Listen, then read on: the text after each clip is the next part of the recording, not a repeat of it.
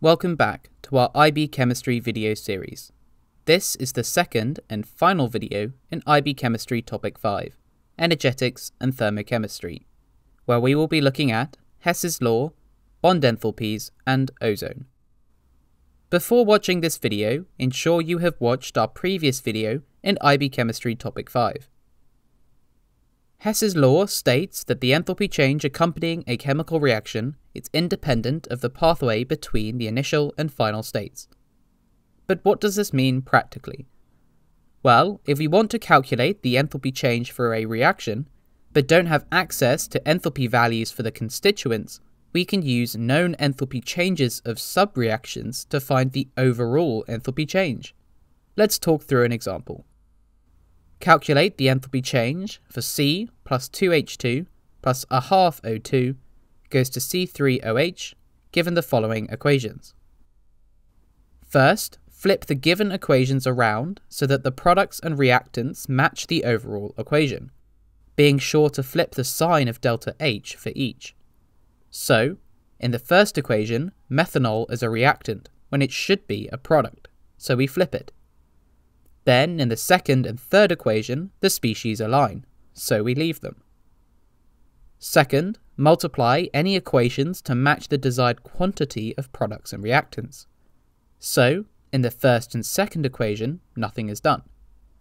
In the third equation, there is only one hydrogen, but two are required.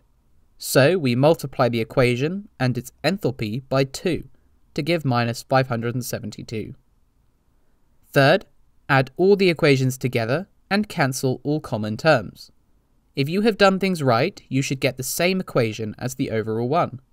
So here, cancel the carbon dioxide on the right in equation 2 and on the left in equation 1. Cancel the water on the left in equation 1 and on the right in equation 2.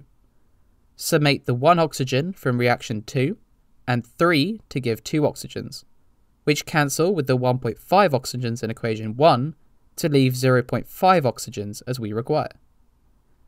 Finally, to calculate delta H, you therefore simply add the values of delta H for each equation you use after flipping or multiplying. So here, 676 plus negative 394 plus negative 572, which equals minus 290 kilojoules. Let's look at an example question. Given that the enthalpy of combustion of carbon is minus 394 kilojoules per mole, of hydrogen is minus 286 kilojoules per mole, and of ethane is minus 1561 kilojoules per mole, what is the standard enthalpy change of formation of ethane? First, write equations to show the enthalpy of combustion for each molecule. Remember your definition, it is for 1 mole being combusted. So, C plus O2 goes to CO2, H2 plus 0.5 O2 goes to H2O, and C2H6 plus 3.5 O2 goes to 2 CO2 plus 3 H2O. Now, write an equation for the enthalpy of formation of ethane. Remember your definition, it's formation of 1 mole.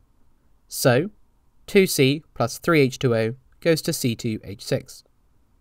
So, we can flip the last equation, so C2H6 is on the correct side. Remember, this flips the sign of enthalpy. Now, we can multiply the first by 2 and the second by 3 to balance the reactants. Don't forget to multiply their enthalpy values too. Now we can add together and cancel to give the enthalpy of formation equation. To find enthalpy of formation, we then simply add the values of delta H for each equation used after flipping or multiplying. So, negative 788 plus negative 858 plus 1561, which gives negative 85 kilojoules per mole.